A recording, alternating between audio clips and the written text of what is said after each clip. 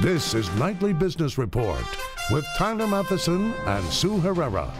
Funded in part by... All it takes is a spark. One idea to take flight. The courage to seek the unknown. To innovate, disrupt, to move us all forward. To explore a different perspective. At NASDAQ, we connect the world. Its ideas, its capital, its businesses, the people that drive global economies. The future isn't tomorrow, it's right now. All it takes is a spark. NASDAQ.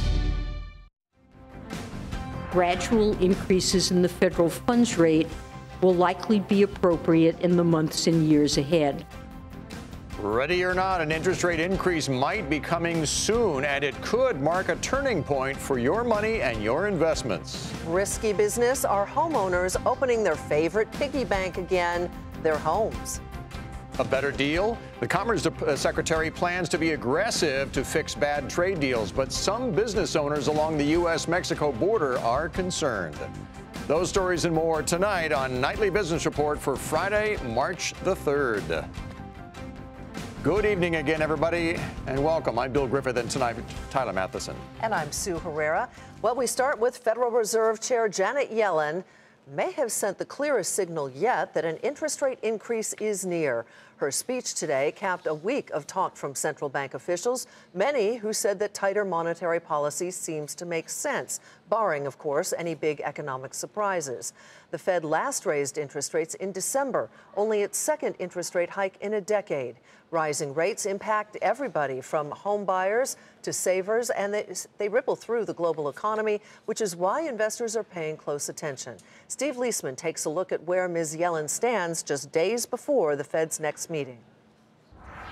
Fed Chair Janet Yellen putting an exclamation point on the market's expectations for a rate hike in March, saying in a speech in Chicago it was on the way if the economy is on course when the Fed meets in 10 days. At our meeting later this month, the committee will evaluate whether employment and inflation are continuing to evolve in line with our expectations, in which case a further adjustment of the federal funds rate would likely be appropriate. Yellen also affirmed her belief that the Fed would hike 3 times this year and gave the economy a pretty good bill of health.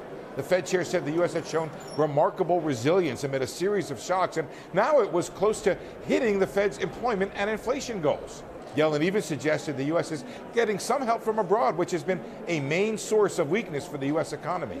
At this point, I'm pleased to be able to say that looking at the global economy, at least over the next few years, I see the risks as more balanced than I have in some time. Yellen stuck to her guns, saying there's too much uncertainty right now to forecast the effects of new policies coming from the Trump administration. But it does seem that the prospect of these policies is giving the Fed confidence that it can exit this long period of low rates with minimal fallout. For Nightly Business Report, I'm Steve Leisman in New York. Well, confidence that the Fed could raise interest rates later this month is just one reason behind the big run-up in bank stocks this week, with some names reaching levels not seen since the financial crisis. But is there more room to run in this sector? John Petrides is portfolio manager at Point View Wealth Management. He's here to talk about that tonight. Sounds like all they have to do now is just conduct the vote. I mean, it sounds like a fait accompli, right? Yeah, that's true, but I think it's short-sighted just to look at one vote. We have to look at where's the trend going and where's the pace. Clearly, the economy is running at a stronger level. The jobs data has been really strong. The big message here, though, is that the Fed is able to convey their message of raising rates without seeing any volatility in the stock market, which has not happened in the past. So you have VIX at the volatility index at all-time low levels. You say, though, that the market is not fully appreciating the fact that the Fed may be more aggressive this year than they are the underlying assumption. Right. So if the Fed raises rates 3 times this year, we're at 50 basis points, half of 1%. So if we raise 3 times, that gets us to 1.25% on the Fed funds rate by the end of the year. Right. So that means if in June we keep adding 200,000 jobs per month, by June, investors are going to say, okay, we know where the Fed is. Where are we going to be in 2018? And if you have the Trump and the Republican administration pouring kerosene on the economy by having some sort of tax reform, infrastructure spending, and deregulation that could propel the stock market higher, we could be talking about the Fed funds rate at 2.75, maybe 3% by the end of 18. And with rates going up at that rate, banks can get back to the old-fashioned business of borrowing and lending and making money on the spread between those two. Is it that simple? Do you just buy all the banks as a result, or are they all created equal here? Right. No, I like the larger banks, Citigroup and Bank of America in particular, because although the bank sector has run up 24% post the election, the valuation is still actually quite compelling. As Warren Buffett always says, the price of a stock is where it is. The value is what you actually get, right? The price is what you pay. Value is what you buy. Citigroup in particular is still trading at a discount to its book value. I'm not suggesting that Citigroup goes back to where we were before the crisis, but where the bank health of the bank's balance sheet is today, and with interest rates rising, it shouldn't be trading at a discount. How much of your affinity for the bank stocks is also based on the fact that we may get a rollback in regulation? Well, I think there are three pillars to what's going to drive bank stocks higher. One is obviously the interest rates, two, earnings quality, and three, then deregulation. And we're uncertain as to what the form of deregulation is going to be. Let's say right now a bank has to hold 12% of reserves on its balance sheet. And let's say they lower that to the requirement being 10%. Well, now the deregulation has just freed up 2% of reserves for banks that they can reinvest in their business, bring back to shareholders, go back to paying out a dividend, and you go back to the glory days of the banking industry. We will see. John Petrides of Point View Wealth Management. Good to see you. Thanks for joining us. Thanks for having me on.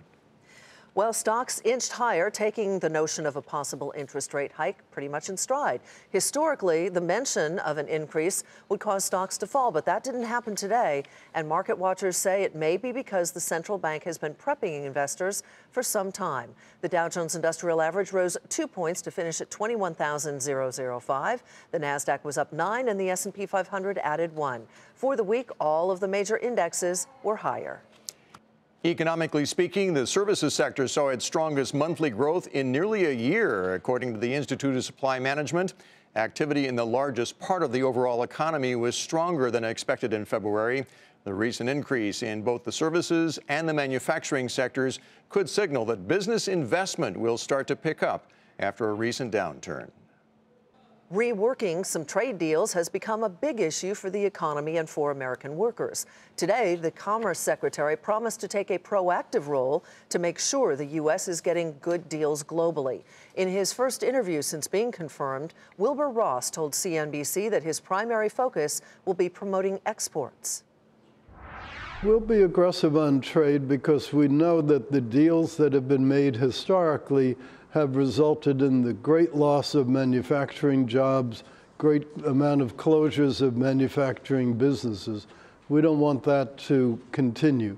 So first emphasis will be on facilitating U.S. exports to other countries, getting rid of both tariff and non-tariff barriers to trade. And topping Mr. Ross's priority list is the renegotiation of the North American Free Trade Agreement with Mexico and Canada, NAFTA. He wants the terms of the deal to be more favorable to the U.S. But on the U.S.-Mexico border, some business owners are concerned about too much change. Contessa Brewer, tonight in Nogales, Arizona.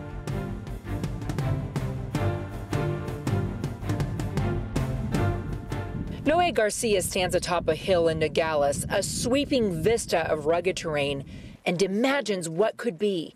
He bought 215 acres, the last parcels of land here, to be zoned for light industrial development. So here, what we envision is to build 30 100,000 square warehouses. So the numbers are in the thousands of jobs. He's already graded down a 40-acre lot, doing much of the work himself to save money. A dual citizen with family on both sides of the border, he says President Trump's talk of border taxes, doing away with NAFTA, a massive wall, and immigration crackdown is scaring Mexican investors. We had a couple of vegetable growers and fruit growers that they wanted to establish here.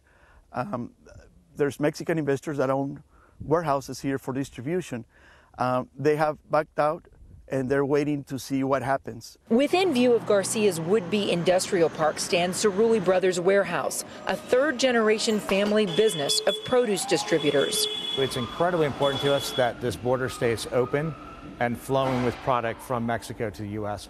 More than half of all imported produce comes from Mexico, and Nogales is the largest port of entry for those fresh fruits and vegetables. The last few years have seen record growth in volume and value. Business is booming, but the prospect of a border tax is looming. Increasing the cost of fresh fruits and vegetables and making people buy processed food, that doesn't help the American economy, nor does it help the actual American people. U.S. Customs says $17 billion a year passes through the Nogales crossing. Raw materials, finished products, employees, even financing moves both ways. Luis Fernando Parra is an attorney specializing in cross-border commerce. His clients are looking with a wary eye to Washington. These companies are having second thoughts about building these warehouses, and having second thoughts as to employing folks here in the U.S. so that these warehouses can run efficiently. When it comes to free trade, those who rely on it don't think NAFTA should just be scrapped. But they say after more than 2 decades, perhaps it could use a tune-up, with more attention paid to employment, the environment, intellectual property, and digital technology. When that happens, you lose trust, and uncertainty in trust is an enemy of trade and trust. Do you have any concern in your mind that your property might be in jeopardy because of what's happening in Washington? This is my dream. I came here, I came to Nogales. I think it's a great place to live. I went to school and I said, I'm going to establish my business here. This is America. I'm dreaming my American dream, and they're killing it. For Nightly Business Report, Contessa Brewer, Nogales, Arizona. Canada's Prime Minister today defended the North American Free Trade Agreement, but said he looks forward to working with President Trump to make improvements to that deal. The benefits of NAFTA over the past decades in terms of increased jobs for both Canadians and Americans have been clear. There's always opportunities to improve trade deals. NAFTA has been improved a dozen times over the past 20 years, and we look forward to sitting down with President Trump to talk about how we can make sure that we are helping the middle class in both of our countries. The Prime Minister also reiterated the importance of the close trading relationship between the U.S. and Canada. Still ahead, healthy prognosis, why our market monitor says now is the time to invest in healthcare stocks.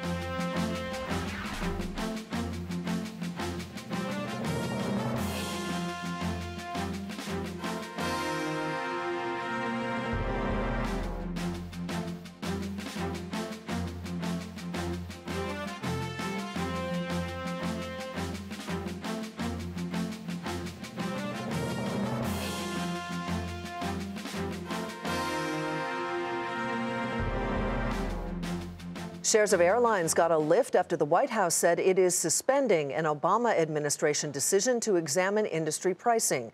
The transparency review was basically a probe into a long-time practice by some airlines of preventing travel websites from showing their fares.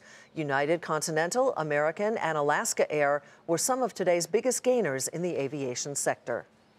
This is a great story. Snapchat's founders are not the only ones who made a lot of money on the company's IPO this week. So did a Silicon Valley high school. It's a private Catholic high school that invested $15,000 in seed money in Snap back in 2012, based on a recommendation from a venture capitalist who happened to be a parent of a student at that school. Well, the school sold most but not all of their shares when the company came public yesterday, and they earned a cool $24 million. Meanwhile, they're still making money. Snap shares were up again today by more than 10%. NBC Universal invested $500 million in Snap's IPO. The move is part of NBC's bigger push into digital media as growth increasingly comes from online content. In the past 18 months, NBC has also made investments in Vox and BuzzFeed. NBC Universal is the parent company of CNBC, which produces this program. Homeowners are getting wealthier, of course, thanks to fast rising real estate prices around the country, and now they're tapping into that wealth in greater numbers again. So are we back to the risky days of the housing boom? Diana Olick has some answers for us tonight. Ever since the epic housing crash, homeowners have been very conservative with their home equity, but that's starting to change. Now that home prices are rising faster than expected, homeowners are tapping that newfound equity at a faster clip, and they're also risking more up front. Two signs are worth watching. First, home equity lines of credit, usually second loans that allow you to pull cash out of your house when you need it. They dropped dramatically after the crash, but are now up 21% in the past 2 years, to the highest level since 2008, that according to Moody's Analytics. We're also seeing more loan refinances, where borrowers increase the loan size and take cash out. Also, home buyers are putting less down today on their purchases. Before the last housing boom, the median down payment was over 7%. Then it dropped to 3% and then shot back up to 7% during the recovery as lending tightened up. Now down payments are shrinking again to a 6% average, all according to Adam Data Solutions. This as more lenders offer low down payment products. Add it up and homeowners are leaning toward more leverage again. One caveat though, home equity is still rising due to rising prices. But if prices are overheated, as some suggest, and ripe for a correction, then homeowners could see a pinch again. I'm not saying prices will go down nationally, but the increases could shrink and some markets could go negative. For Nightly Business Report, I'm Diana Olick in Washington. WPP Group forecasts a tough year ahead, and that is where we begin tonight's market focus. The world's largest advertising firm reported net sales growth for 2016 that was in line with estimates, but the company said a sluggish start to 2017 in a very competitive ad market prompted WPP to slash its sales outlook for the full year. Shares fell almost 8% to 107.91. Big Lots said a difficult retail environment and a lower store count caused the company to post disappointing revenue and same-store sales. Profit did come in ahead of expectations, and the discount retailer said it would raise its quarterly dividend by 19% to 25 cents a share. Shares rose nearly 4% to 54.23. Revlon, which sells many of its makeup products in drugstores, said consumers shifting to specialty cosmetic chains caused sales to fall flat last year. The company also reported a loss, citing currency headwinds and restructuring charges. Revlon shares were off 4% to 32.65. Canadian-based retailer Hudson Bay, which owns Lord & Taylor and Saks Fifth Avenue here in the U.S., may not have the funds to finalize a takeover for Macy's. Hudson has reportedly failed to secure equity financing for that deal, which in turn has caused talks between the two companies to be put on hold for now. Macy's shares down 4% as a result to $31.77 today. Drug makers AstraZeneca and Sanofi said that they would be working together now to develop a medication for preventing a respiratory condition in newborns called RSV. That is the most common cause for respiratory tract infections in infants worldwide. AstraZeneca shares rose nearly 1% to $29.92, while shares of Sanofi were up more than 1.5% to $44.24. And Verizon is buying back up to 100 million of its own shares. The telecom giant also declared a quarterly dividend of more than 57 cents a share. The annualized yield now is at 4.6%. Shares up 11 cents today to $50.09. And now to our market monitor, who is finding opportunity in the healthcare sector.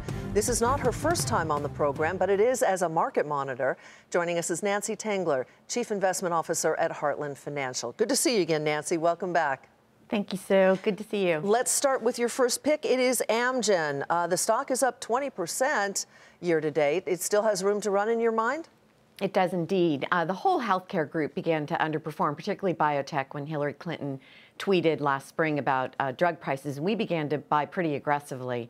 And though the stock is up, it yields about 2.6%. The dividend growth over the last 5 years has been about 35% per year. And it's trading at a below market price to earnings ratio. So that means it's cheaper than the market, but it's growing faster than the market. So we like this stock a lot, and we like the group in general because the dividend growth is about 2/3 of total return for stock investors over time. So it's very important to collect that dividend. Yeah. Speaking of which, there's Johnson & Johnson, an old chestnut from the entire sector. It hasn't performed stock-wise as well as some others, But it does have that rather juicy dividend, doesn't it? It does, Bill. It's good to see you again. Nice to see Nancy. So up about, yield about 2.6%, grows the dividend about 7%, a year over the last 5 years. But this stock's up 10.5% over the last 20 years annually. So that's compared to an S&P that's up 7.7. So because of its diversification, it never really goes to the races, but it does generate just stable, steady returns. And they've really put an emphasis on the pharmaceutical side of the business, and that grew 12% last quarter. So we think this is a great way, despite risks of the talcum powder lawsuits, this is a company who has a history of doing the right thing, starting with the Tylenol cyanide problem back in 1982 that killed 7 people. Right. Yeah. Abbott Labs is the last ABT. You say it's a way to play the group defensively. It is. So Miles Davis is a great CEO. He just made a big acquisition of St. Jude. This is a company that also has a lower dividend yield, about 2.3%, but they've been growing at about 18% per year over the last 3 years. And what you're going to get from them is stable growth, and again, at a below market valuation. So we like that. If we can get faster than market earnings growth at a cheaper price, that's a win-win for our clients. Quickly, Nancy, the president has talked a lot lately about capping drug price increases. That's been the buzz for Washington for quite some time. What does that do to these companies? Well, I don't think it's true, actually. He's really been talking privately with the CEOs about bring jobs back and I'll back off on pricing. He's also, said that he wants to fast-track drug approvals. That's really the big piece of news, because this was the same thing we saw in the Clinton administration. And those stocks outperformed the S&P during that period by over 100 full percentage points. Wow. So this is the solution to lower healthcare problems, advancement and R&D in pharmaceuticals. These companies will benefit. All right, on that note, Nancy, thanks so much for joining us again. Have a great weekend. You too, Sue. Thank you, Bill. Nancy Tangler with Heartland Financial. Coming up, Financial Touchdown. What one football team is doing to prepare players for life after the game.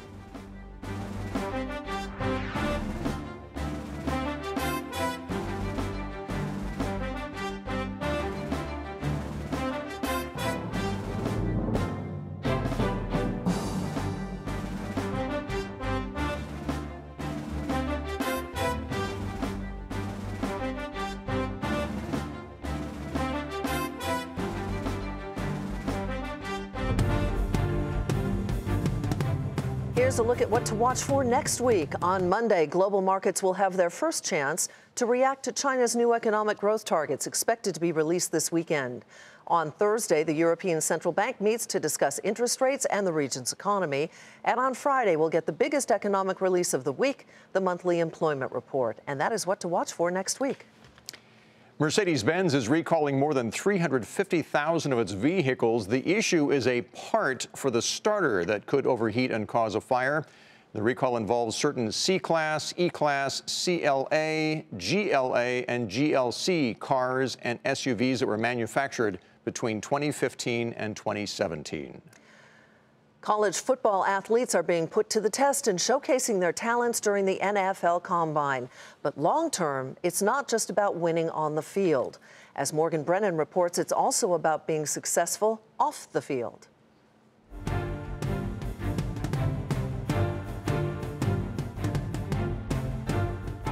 Life after football.